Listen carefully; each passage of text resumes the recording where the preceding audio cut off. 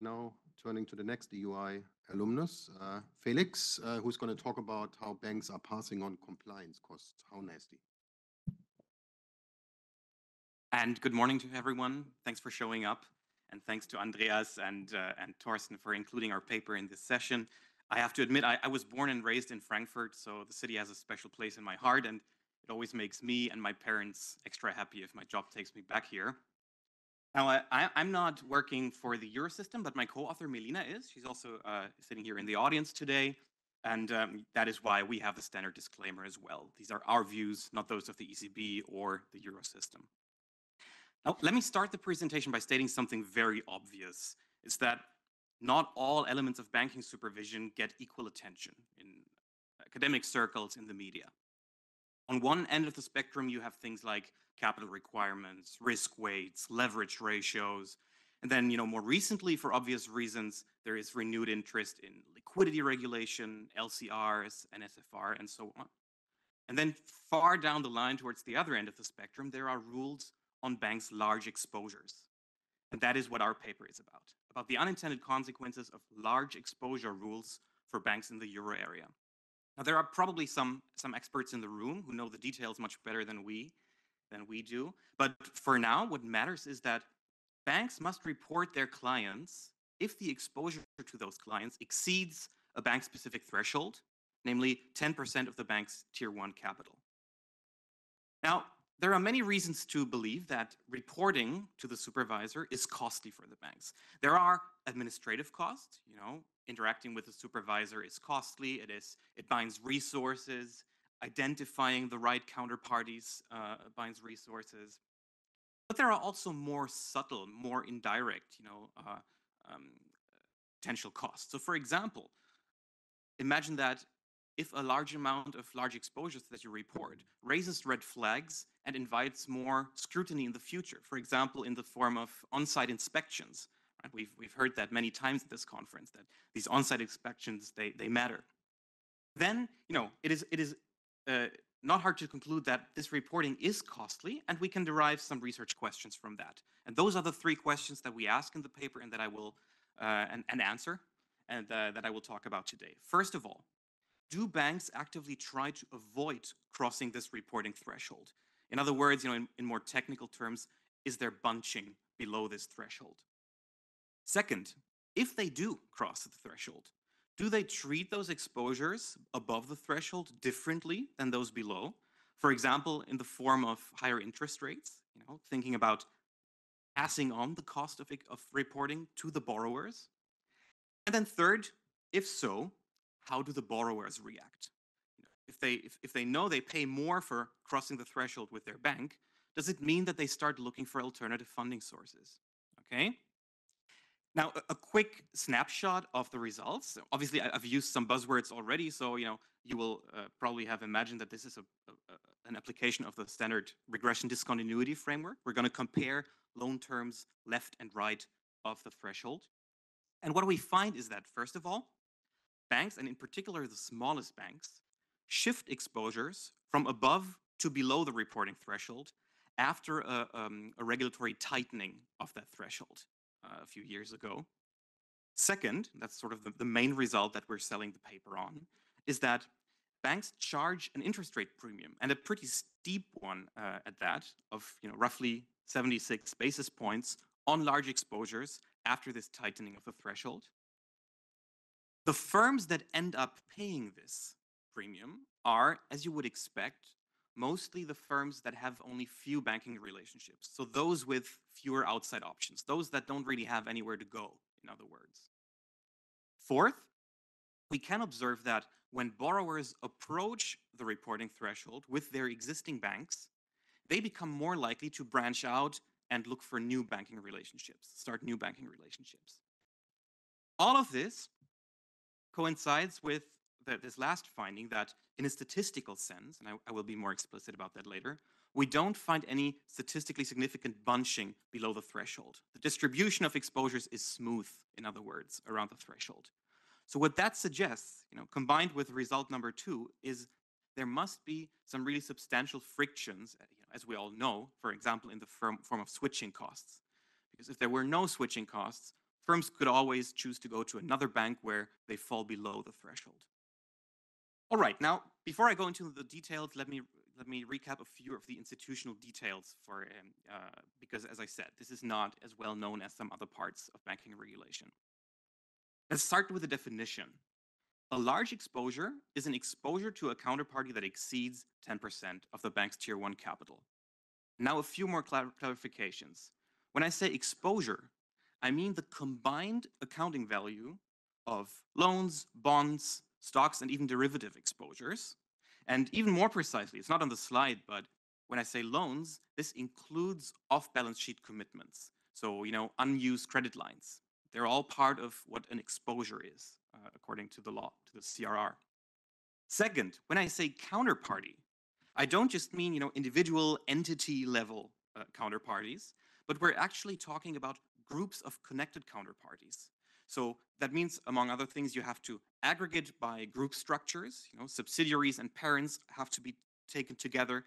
Even things like important suppliers, important customers, important creditors could matter here. And all of this is to say that, identifying these counterparties is a big job for the banks. Now, specifically, what we're interested in this paper is not what some people might know is that there is a large exposure limit, but what we really care about is just the reporting requirement. And to be precise, each bank must report, first of all its large exposures, so all the exposures to which this definition applies, but also on top of that, the 20 largest exposures, even if they do not meet the definition above. So what that means is it gives us some nice variation and some nice bank heterogeneity because the effective reporting threshold for banks will always be the minimum of these two quantities, either 10% of Tier 1 capital, or if it's smaller, the size of the 20th largest exposure. That gives us a way to split the sample into what we could call a treatment group and a control group of banks. The treatment group is those banks for which 10% is the effective threshold. That's where we expect the discontinuity in the RDD analysis to be. Whereas here, we don't expect anything to happen at 10% because the effective threshold is somewhere below that, okay?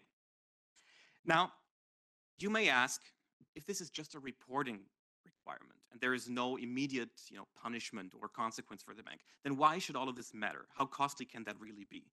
And I'll now show you 3 quick pieces of evidence and hope to convince you that these costs do matter. The first thing you can do is, if you want to know how costly regulation is, you could just ask the reported entities, right? Survey them. And that's what the EBA did in 2021. They surveyed a sample of a sample of banks in the euro area about their supervisory reporting costs.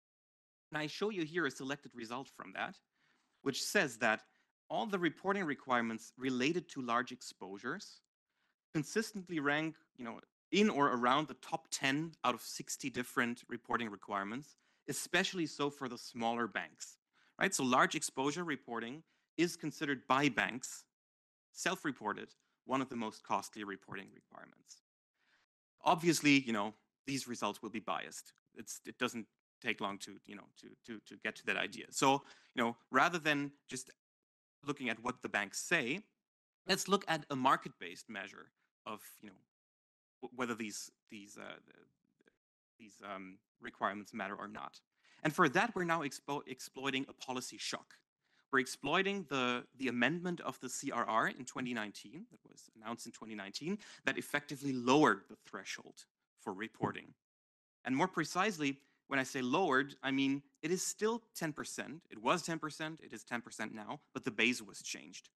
Prior to the reform, the threshold was 10% of so-called eligible capital, which included parts of Tier 2 capital. And then after the reform, it was reduced to only Tier 1. So what this means is that for a big fraction of banks, the threshold was reduced by quite a lot. So what you see here down here is a histogram of banks according to how strongly the threshold was reduced. You see that for almost half of banks, there was virtually no change. These are the banks that just didn't have any Tier 2 capital, so no change in threshold. But for some of the banks, more than half, the threshold was actually reduced by up to 25%. So this is pretty considerable. Now we ask, sort of one of the very basic things, even first-year students in finance can do, is a simple event study. You look at the stock price reactions of European banks around the announcement of that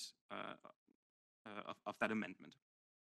And what you see on the left is just the histogram of the cumulative abnormal returns, so the aggregated excess returns over a market index over a 3-day window around the announcement of the reform.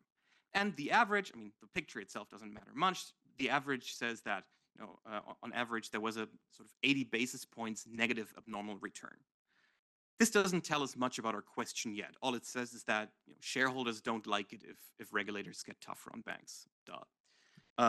But the right-hand side picture is much more informative for our question, because here we're now correlating this cumulative abnormal return for each bank with a measure of the exposure to that threshold reduction, which is the ratio of tier 2 to tier 1 capital.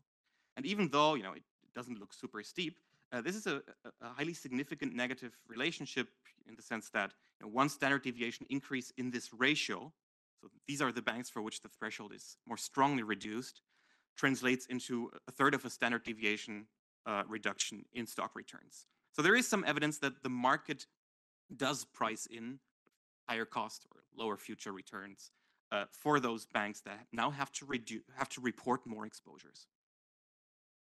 Finally, and this I think is the most convincing and one of the most important plots of the presentation actually. This is now actually showing the distribution of exposures before and after the tightening. And I think you can see pretty beautifully that the two lines, red and blue, red before the tightening, red afterwards, they mostly overlap around this threshold, but you can clearly see that some of the mass was shifted from above the threshold before to below the threshold after the reform. And this pattern is even more pronounced if we look at only the subset of the smallest banks, those with total assets in the bottom quartile of the bank distribution. Right? So this is consistent with the idea that the reporting costs matter and they matter most for the smallest banks. So now I hope we've established that the reporting costs do matter, but we want to go deeper. We want to find out to what extent and how much do they matter. And for that, we need to go, we need to increase the sophistication. There are many experts and many of the data sets we use have been used by others in the room. So I'll just mention a few buzzwords here. Our data set consists of 3 main sources. The main source, the most important one, is AnaCredit, so the credit registry, loan level data. Crucially, we merge this with SHS on group level, so security holdings. Because I mentioned earlier that an exposure also includes security exposures, stocks and bonds in particular. And then finally, we get supervisory bank balance sheet data from SSM data sets, at least as much as we can get within the data sharing arrangement between DGR and the SSM. So that means our sample includes all the significant institutions and also a large share of the less significant institutions. At the end of the day, we end up with more than 1,100 banks, more than 107,000 borrowers. We only focus on the non-financial corporate sector, by the way, because there we don't see derivative exposures. And in terms of exposures to the non-financial sector, derivatives hardly matter. So that's why we have this focus. And our sample period covers basically from the start of AnaCredit in 2018 all the way up to the end of last year. So I said, this is an RDD paper, very straightforward. So just to refresh our minds, what we're basically doing is we're running a regression where the left-hand side variable, the dependent variable, is the interest rate on new loans between a bank and a firm. And on the right-hand side, we have what we call the exposure ratio. So total exposure divided by tier 1 capital.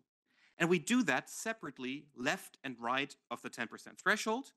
And the RD estimate will be the difference between the 2 lines exactly at the threshold. Right? So it's the predicted jump in interest rates that a firm will have to pay if it is right above its bank's threshold compared to if it was at another bank where it is below the threshold. And these are a result, and we, the nice thing about our setup is that we can combine the regression discontinuity aspect of this setup with a diff and diff kind of setting, because we have this reform where the threshold was tightened. So what you see here is 4 columns. We have a before the reform and after the reform sample, and we always split into the treatment and control group of banks. Columns 1 and 3 are the control group, where we don't expect anything to happen, and columns 2 and 4 are the ones where the reporting threshold suggests there could be a discontinuity here, and that is the main result we find. 76 basis points, pretty significant, and I'm not going to show you every single robustness check we did. Generally in the regression discontinuity literature, results can be pretty fragile and sensitive to parameters and different technical choices. We checked a lot of them, bandwidth, weighting the observations close and far away from the thresholds differently. We included fixed effects. We ran an interesting placebo test, and nothing could really kill this effect. So that is the main finding. But to understand the mechanism behind it and give some interpretation to these results, we now dig deeper and split the sample once more, namely into we split it by bank size, first of all. Those are columns 1 to 3. And then we split it by the number of bank relationships that firms have in columns 4 and 5. And what you see here is that the result is basically exclusively driven by the smallest banks. So again, these are the bottom quartile of the distribution. And by extension, what this also means is that, because the threshold is bank dependent, these are also the smallest firms, in the subset of large borrowers, right? We're not talking about mom and pop stores here. This is still SME territory, but it is, we're not talking about the big hitters with access to capital markets and so on, but these are really still bank dependent firms we're talking about. And this is corroborated by the evidence here in columns 4 and 5. The firms that end up paying the premium are those with a number of banking relationships below the median, which is 2 in our sample. Right? So again, the argument we make is these are the firms, that don't really have anywhere to go. Now, to wrap up in time, let me go straight here. What we do here, that's the final part of our analysis, is that we aggregate things up to the firm level, and we ask, how do firms respond if they approach the reporting threshold with their existing bank? And the way we do this is we run a simple linear regression, linear probability model. The dependent variable is a dummy that indicates whether a bank started a new banking relationship in a given quarter that didn't exist before. And we regress that on a simple measure of distance to the threshold in the previous quarter, right? Distance to the 10% threshold. And we find a highly significant and negative relationship here, which means the closer you get to the threshold, the more likely you are to add new banking relationships in the next quarter, especially if you have few banks to begin with. That's what the interaction effect down here means. And again, this is a quantitatively significant effect. We have this little sort of back of the envelope calculation down here, a numerical example. For a firm with initially 2 banks, a 1 standard deviation reduction in the lagged distance, so getting closer to the threshold, increases the probability to add a new bank by 1.5 percentage points. And the unconditional mean here is 6.4, so this is pretty large. Now, I'm not a big fan of repeating myself on the last slide. I hope I made myself sufficiently clear during the presentation about what our results are. Let me instead end with something that is not on the slides, just because it fits the previous content of the conference pretty well. We recently did something that a lot of people here in the room did in their papers, which is to analyze significant and less significant institutions differently. And we're not confident enough yet to put the result into the slides, but our preliminary evidence suggests that the significant institutions, those directly supervised by the ECB, they do bunch in a statistically significant sense. So there is sort of excess mass of exposures below the threshold. And if we can corroborate that evidence in the coming weeks, that would, of course, be another nice addition to that paper, saying that banks are more afraid of interacting with the ECB than they are with their national supervisors. And with that, I conclude, and I'm looking forward to Emilia's discussion of our paper. Thank you very much. And already introduced, Emilia will be the discussant. Thank you.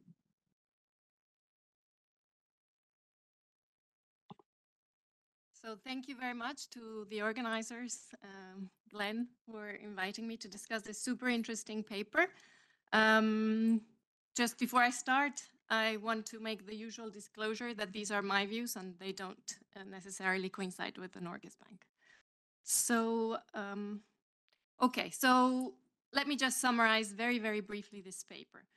The main question is whether banks pass on the compliance costs to their borrowers, and they have a very, very nice setting, a change in regulation that increases the reporting requirements for the large exposures of banks. Okay, this is the so-called the Lex regulation. Okay, so what is this change in regulation? It's a capital requirement regulation that basically reduced the threshold. Okay, for some banks. Which banks? Those banks that have positive amounts of tier 2 capital. Okay, and then as Felix very clearly explained in his presentation, they use a regression discontinuity design to compare interest rates on the loans with exposures just below and just above this the disclosure threshold. Now, there are many findings in the paper. I'm going to focus on the main ones, which is that after the reform, small banks do shift the exposures below the reporting threshold, suggesting high costs of this regulation. And corroborating this, they find that large exposure borrowers have a significant increase in their borrowing costs. Okay, 76 basis point increase. And the interpretation, as is well summarized on the title of the paper, is that banks pass the compliance cost to the borrowers. Now, this is a super, super interesting paper. It's a great research question, a very important topic. It goes back to the core principles for effective banking supervision.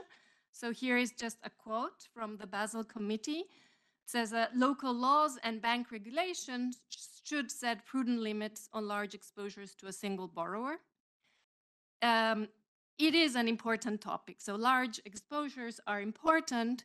There's a related paper with some of my colleagues in Norges Bank that shows that actually a concentration of single name counterparty risk can have significant real effects. So I think this paper talks to that literature. In particular, this paper looks about an unintended consequence of the regulation, right? So it is closest to one paper that looks at how these large exposure regulations can increase systemic risk. And of course, the contribution here is the real effect, right? This increase in borrowing costs to the firms. Okay, so it contributes to it. Now I have 3 or 4 main comments about this paper. So my very first one is about the motivation. Okay, so the question here is, what are these compliance costs and why is it really so costly? Okay.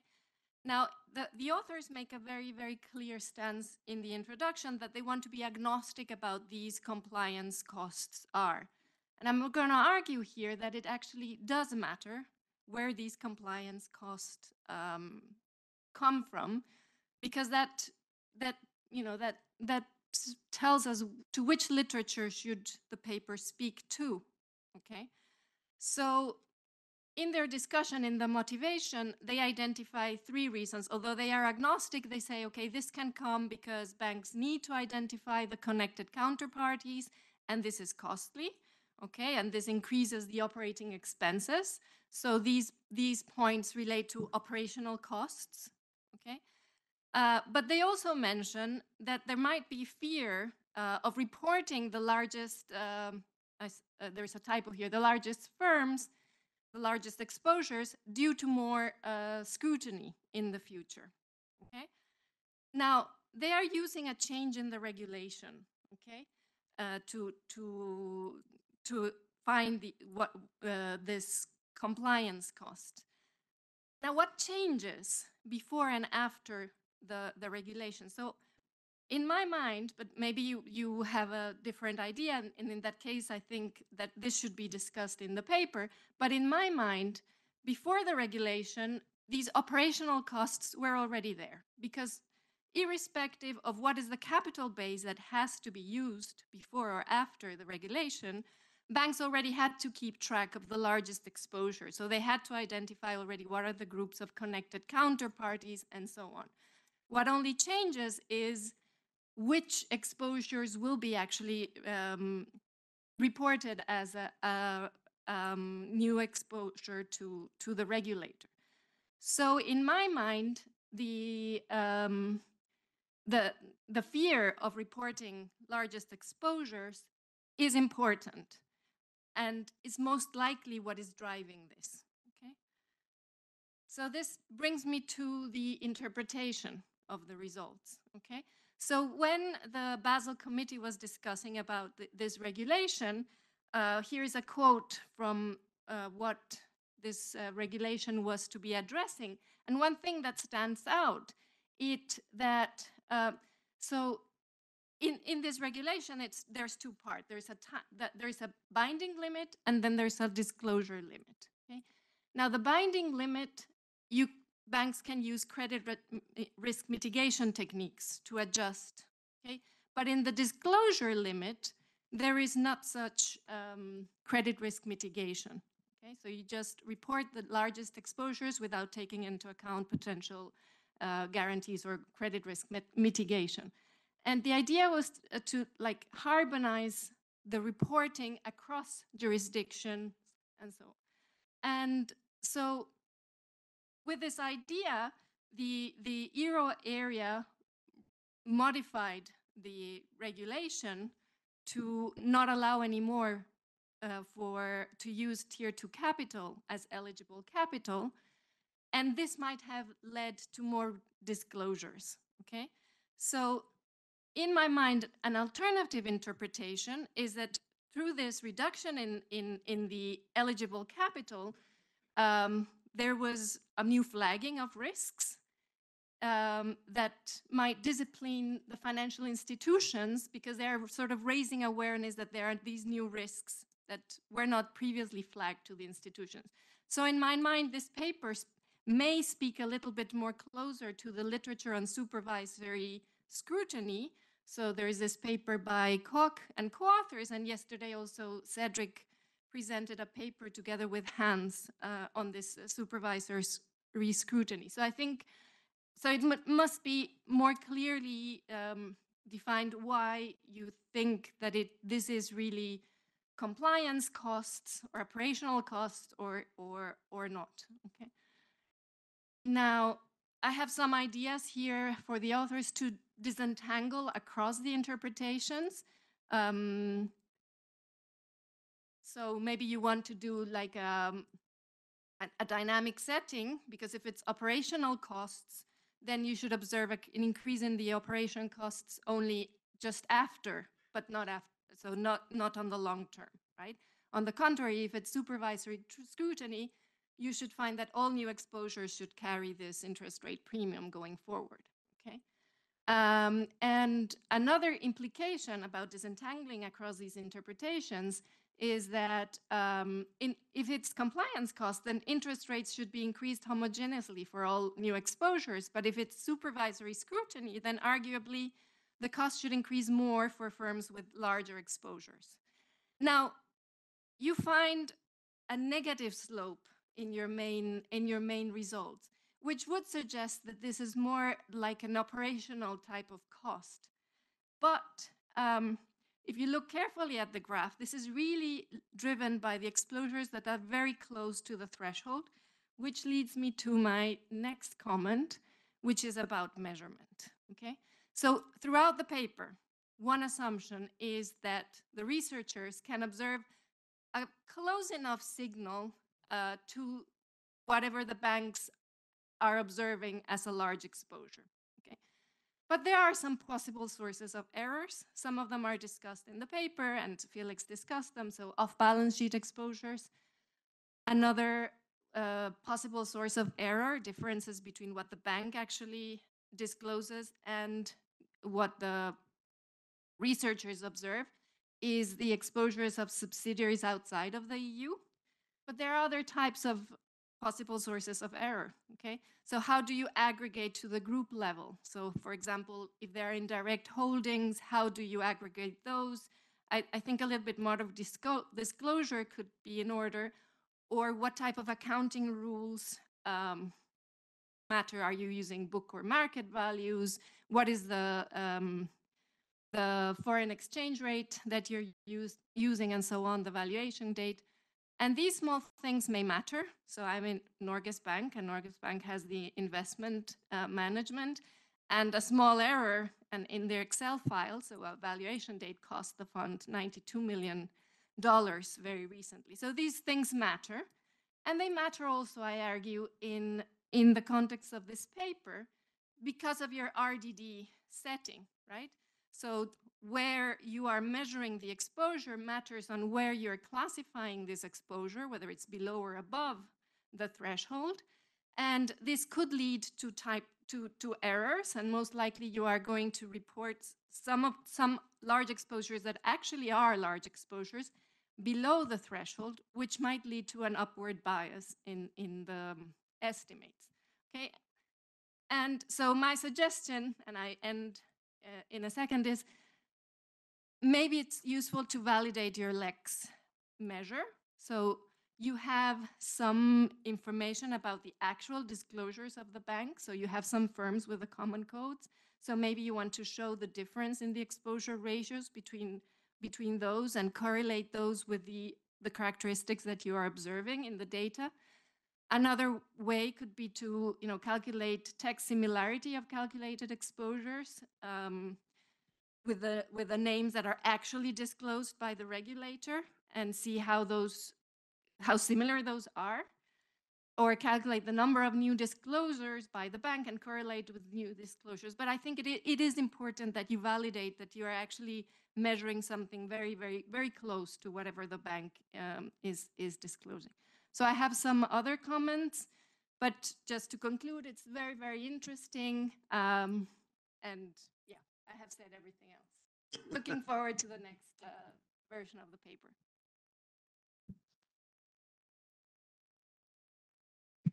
Thank you very much, Emilia, for these very comprehensive comments. Questions from the floor? Yes. Klaus. Wait for the mic, please. Yeah, yes, quickly. So I agree with Emilia that, banks need to track connected counterparties anyway, independently on the threshold. So this is something you should think about. And the second one is why unintended consequences of compliance or scrutiny. So it is very much intent to limit the concentration risk. So in the end, the effect is bank either because borrowers do want to stay there, or whichever is the reason, concentration risk has reduced. So probably this is very much intended from the supervisor viewpoint. Okay, Klaus? Yeah, thank you for this very interesting paper. My first question is very similar to yours. If I understood correctly, I would argue that the main compliance costs are really with the monitoring. And that means there may be even more borrowers below the threshold than above, which creates the costs. So charging only those above may look a little bit unfair and might not be the case. And my first question. The second is on risk concentrations. I would argue that if you have more large exposures, you have also larger risk concentrations, and banks might want to charge the clients for this. Now you can argue this is in a theoretical model continuous, so why the threshold? But it happened before that banks take a supervisory threshold for using it for internal risk management purposes, and then suddenly, coincidentally, because they think supervisors are wise, also apply it internally. So I would control maybe in your regressions with some concentration risk measures in order to check if this also contributes somehow. Thank you. Okay, thank you. So we have two last questions over there. First, well, three, okay. First, the gentleman in the purple shirt. There is another one here. Oh, sorry, then we have to go back there. Sorry to make you run so much. Hi, quick question or suggestion on the topic. If my memory serves me correctly, in large exposure data, you only supported or required to report a limited number of cases, no? But there are some banks that report way more than that. So this would be maybe an example where you can have a full collection of all the group of connected clients issues and would be able to observe if there's actually a threshold effect, no? Because if these also show this effect, then there is a threshold effect, at least for this specific subset. Another point is on the estimate. No, the 75 basis points that you have, I would say, is rather large in terms of magnitude. No, if we talk about large exposures, they're huge exposure. If a firm comes to the same bank again, asks for a new loan, 75 basis points is, I don't know, very high in my view. Thanks. Thank you. The gentleman behind you with the mask. Thanks. My comment is actually very related to this last point. I wonder if you could give us a back of the envelope of how much this would amount to. And 76 basis points seems like a lot. It would even be perhaps a lower bound, because you also wouldn't necessarily expect all the compliance costs to be passed through. So, and then also to compare with perhaps other economic magnitudes of regulation, like people have done estimates with bunching on around the 50 billion threshold in the US for banks, in which they have to implement Dodd-Frank, etc. So it would be a rather interesting sort of analysis to make, I think. Thank you very much. And then on the other side, this gentleman, and then there was. Thank you. Coming from Austria, a market with a lot of LSIs, I would be interested whether you can differentiate between small LSIs, say private banks, and then cooperative banks on the other hand, because my assumption would be that the effect you show is stronger with private banks rather than with cooperatives. But yeah, would be an interesting question. Thanks. Okay, and then finally, last but not least, the lady over there. Oh, here. Oh, sorry, the two. Oh, my goodness. Okay, well, then let's start with gentleman and go to the lady. Okay. Thanks. So quickly coming back to the supervisory scrutiny mechanism, like now you're exploiting like heterogeneity in banks, but could you look at the firm characteristics and see whether it's maybe the zombies or the less creditworthy ones that are shifting below the reporting threshold, let's say, because that would be more in line with like a monitoring concern, I would think. Okay, but now finally the lady, thanks. Thank you. Very interesting work. I was wondering whether you can control for the presence of COVID-19 guarantees that might, of course, impact the results that you showed before. Thank you. And I have three comments. First, and I think this goes a little bit what somebody over there said. I mean, they have to report the top 20 independent whether or not they are close to the threshold. I mean, maybe you've done this, but could you do actually kind of a placebo test of top exposures that maybe you've done this, but that are not close to the limit, but have to be reported. And then the other two comments I have kind of refers to the corporate financing repercussions. I mean, to which extent do borrowers that hit that limit actually look for new relationships? Can you observe that in the data? And shouldn't there be also an uptick in syndicated lending? So, good. So now, Felix, you are in a very uncomfortable position because you are standing between the people here and the coffee break. So in your interest, make it sure. short. I need to be a bit selective. So if your question is not among the ones that I'll answer now, please hit me up during the coffee break later. I want to start with the ones that I can answer most easily, of course.